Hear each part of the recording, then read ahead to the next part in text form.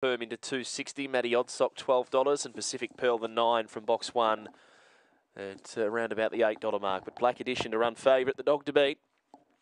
We'll see how it plays out here. Set to run now. Green light for race number 2. Stand by for a jump. Favourite box 8. They're ready to go.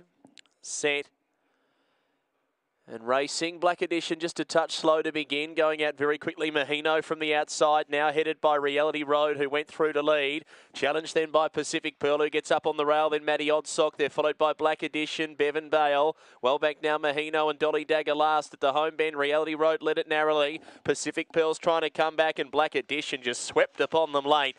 Black Edition all too good. Won it by a length, beating Reality Road. Now third about 2 or 3 lengths away, Pacific Pearl. And then Mahino, who ran his race in patches. They were followed by Bevan Bale, Dolly Dagger, Matty Oddsock at the end of the field. 22 at 80 for Black Edition.